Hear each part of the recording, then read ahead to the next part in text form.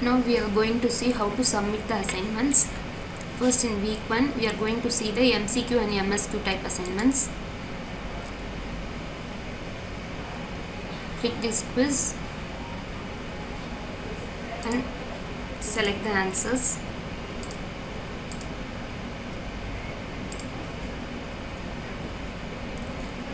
The first 4 questions are MCQ, multiple choice questions, and the 5th question is MSQ, multiple select. You can see the checkbox here.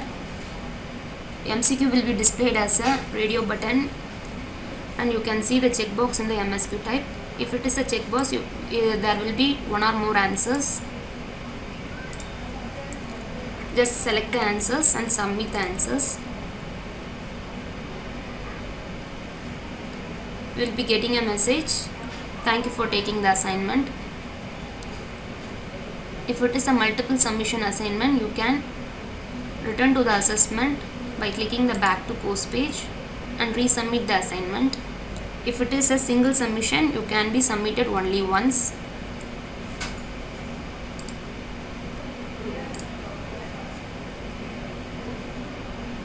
And you can see in the top corner of the assignment the due date for the assignment.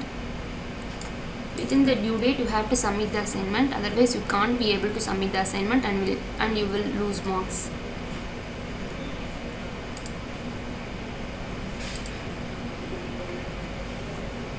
Secondly, we are viewing a programming assignment.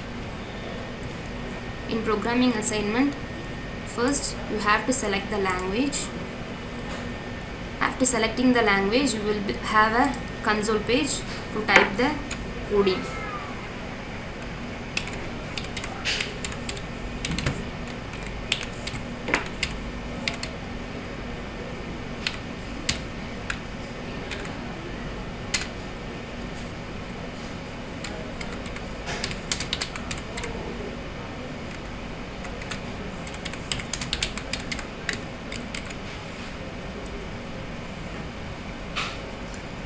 Once you type the code, you can see the sample test cases, sample input and sample output.